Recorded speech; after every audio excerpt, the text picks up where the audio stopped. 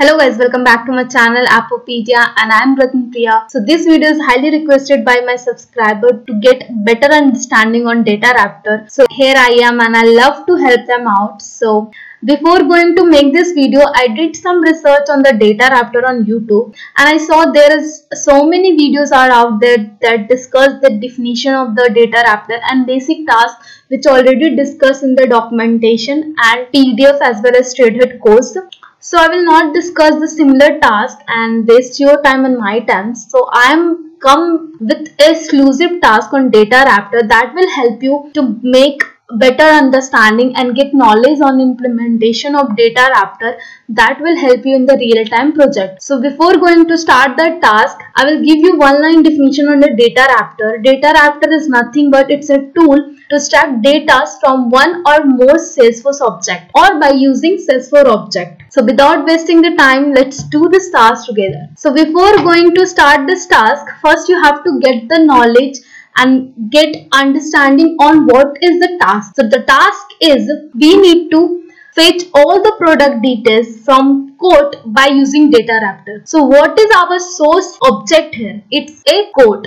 And what is our destination object? That is product details. Okay, that object is product 2. So before going to use that task and create a Data Raptor, we need to understand which object is linked with which object using which intermediate object. So as you know, quote does not link directly to the product. There is one use of quote line item object between these quote and product. So this is the intermediate object. So for that we need to check is quote line item have the product or not. So let's search the quote line item. I am back with that. We have to click setup and then we have to go into the object manager and just write it in the search box quote line item and search. Okay, this is the quote line item and we need to go into the field and relations and then we have to check if the product object is there or not. Let's search the product. Product 2 should be there. So as you can say, product and field name is product 2. This is the object. This is the field. So field is showing in the quote line item. The object name is product 2. Don't be confused between these two. Okay. So now we got the link. Now let's create the first quote. If it is there in your background, don't create it again as I have that. And if you wanted to create it, so before directly going to create a quote, we need to create first opportunity. So we have to go into the opportunity. From there we need to go into the app launcher and then we have to go into the opportunity. We will go into the opportunities. Okay. Now inside the opportunity there, if opportunity is also not created in your playground, you can click here and you have to fill all the details. Required details is stage, close date, and then it will create opportunity. And then you have to open the opportunity and then you can create a quote. This is the longest way to create a quote because if some playground does not have directly to create a quote, like there is no any button. Because why? Because quote needed one opportunity. That is the mandatory field to be create that quote. Okay. So that's why I'm saying we have to go to the opportunity and then whatever the steps I told you that we need to follow. So this is not the basic video. So let's move to that particular task. As I already have that quote. So let's see if quote line item have some product or not. As you can see, we already have 2 product. So I will not add more product. You just have to create add to product and any product you need to select and then save and save. Then next and then you have fill one quantity, what quantity you needed for a particular product. If you select, it will come with that. Oh, I just clicked that. As 2 product is enough for checking that Data Raptor. So let's move to the Data Raptor. Now we have to go Vlocity Data Raptor designer and we have to create a new Data Raptor. As this page is loaded, so we need to click on the new and Data Raptor. Keep the Data Raptor name. I just keep demo use Data Raptor. Any name you can choose. Okay. And then interface type, as we are fetching the data of the product object, so we will use the extract on it, turbo extract and load transform. We will discuss later on. If they needed to be discussed, if the subscriber ask for it, then I will definitely make this videos on the other types of interface. Okay, let's save this one and then okay. So now as you can see, there is 5 tab is there: extract, formula, output, option, preview. So these are the basic things. you have all the resources given out there, so you can go and read all these things. Let's use of this, you can see here. So let's add the extract step. So what is our source object? Source object is nothing but quote. Okay, as you can see, quote having the link with the quote line item, and that quote line item having the link with the product. So firstly, what is the basic and primary key to be checked? Quote having the quote line item is not. So what firstly we have to check if quote is present or not, like obviously.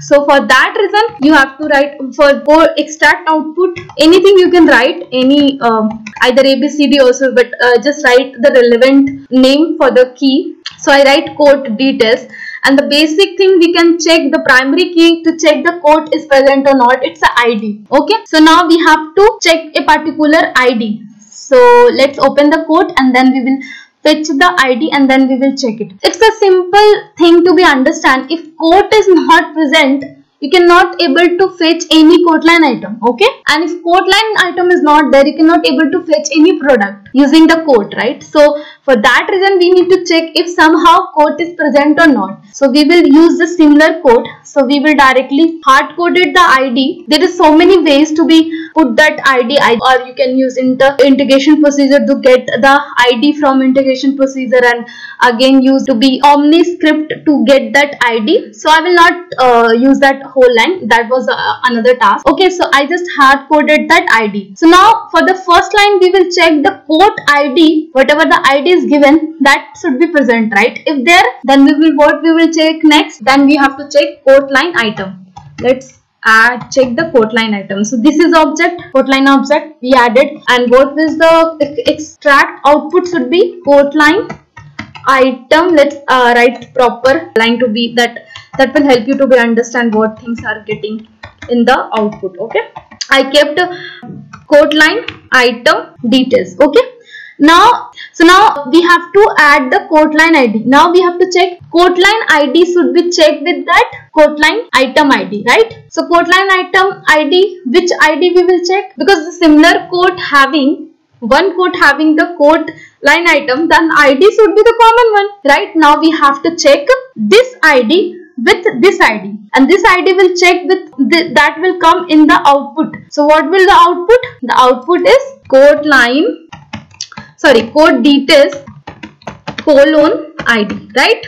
Now we will write colon ID. That will be our output, right, for the first object line. So now we will get that quote line item ID as well. So now we have to check product is there or not. If there, then we will fetch the all details of the product. So what is a product object? Product 2. Now we have to write extract output path. I will write product details directly, product details, and then filter should be, now we have to check ID. So ID will be the constant, because if the product ID we will check is come under the product 2 ID, that means the product, if product is not created, then it will not added into the quote line item. If should be present in the product 2, then only we can add into the quote line item. So that we need to check with one primary key, that is ID. So how we can check here? So we need to compare with the extract output. So that output come under line item detail,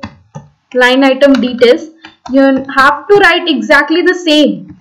Okay, that key, because it's a key, there is having key is a case sensitive, so you need to write exactly the same. Just copy it and paste here. And now we have to compare with product 2 ID, because product 2 object content all the product.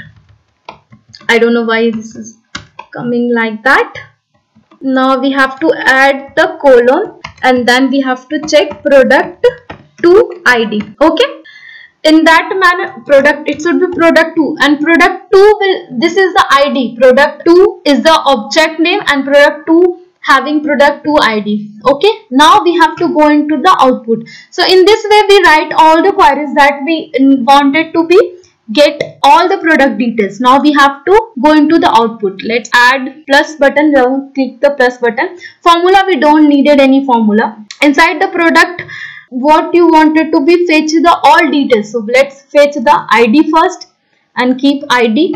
Here you need to keep output should be ID.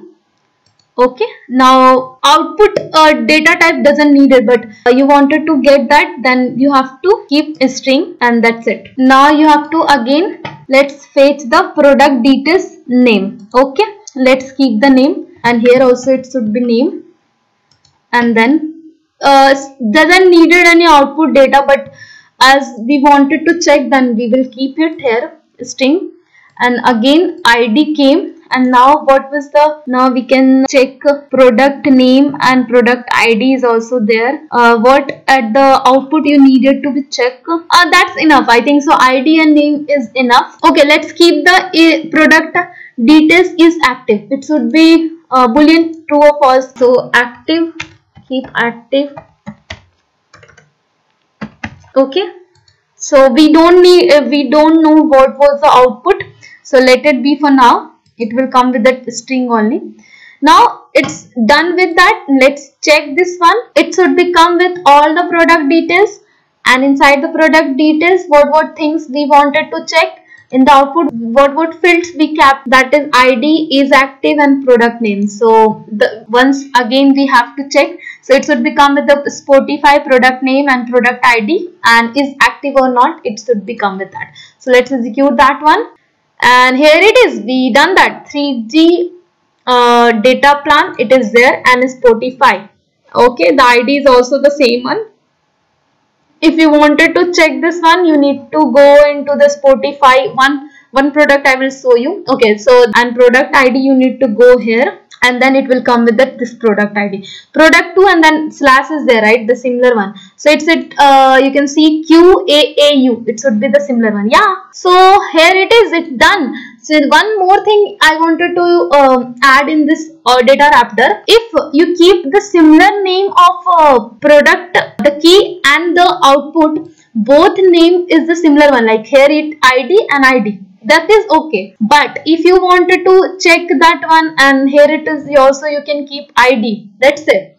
It's not the quote line item, some other object is there, and you also keep that ID here also, and then also you keep the similar ID is also here. Okay, the key, if it is the similar one, then you have to check one thing: override target for all none input. So that will help you to get override that similar key name for getting the proper output. So that option you can use here.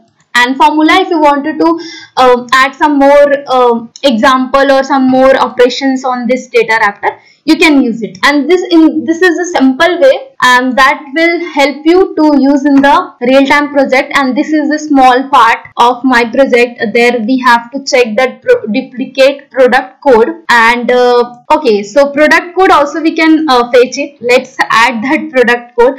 Just now I remember that. So yeah, so product code is there. Let's add that product code. So pro code I will keep, and then add this one. So let's do execute, and then you can see product code is also there. So this is our real-time use of Data Raptor. So that's it.